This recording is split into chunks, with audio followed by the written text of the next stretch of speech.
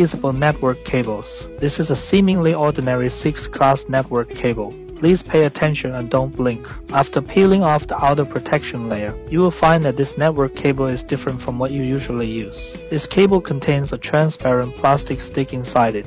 What is its purpose? Let's take a look. This is a customized lighting pan, which emits a green line-shaped light at the front. They only need to place the plastic stick of the network cable inside the lighting pan and turn on the light, and everyone can already know the purpose of the plastic stick inside the network cable. Please note that this design of network cable is not designed to avoid labeling the network cable, but to enable finding of the other end of the network cable with labels fast and easy. Can such network cables be used in various scenarios? Can you imagine any scenarios where you would use them? I'll wait you in the discussion section.